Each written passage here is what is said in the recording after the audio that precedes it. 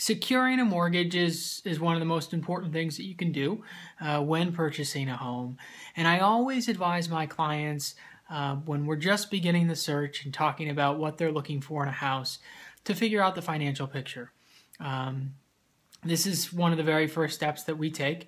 And I always ask them, is there a particular bank that they want to work with?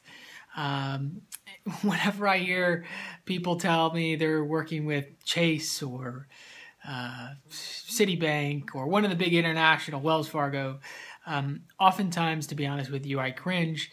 And the reason being is that when you're getting a mortgage here in Albany or the Capital District, it's incredibly important to work with a local lending institution, one that relies on their local reputation and local referrals.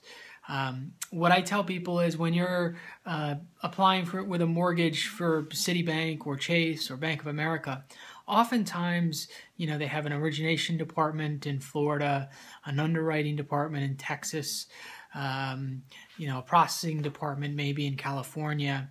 And if something goes wrong in that process and we have to pick up the phone and call somebody, it can be really difficult. More importantly, it's a big international bank. They're not so concerned about their reputation here in the local market.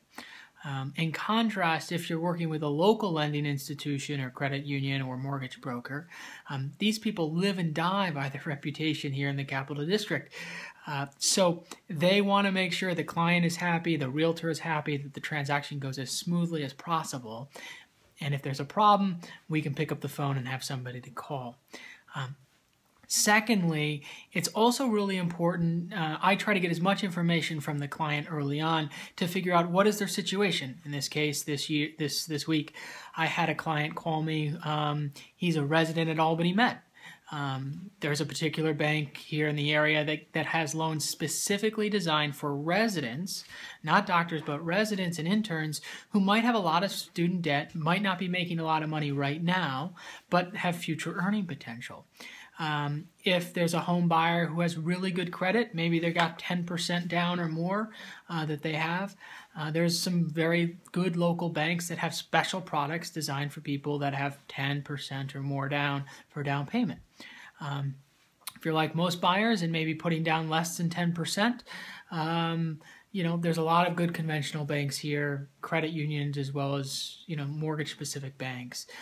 If you don't have the best credit, or maybe have some credit challenges, there's a mortgage broker that I use who's spectacular and really has a large menu of options. So mortgages are important. I like to really figure that out up front. That's all I have to report. I'll promise I'll be back next week with trying to share some helpful insight and advice. My name is Alex Monticello, and you can check out our company anytime at MonticelloNYS.com. Talk to you next week.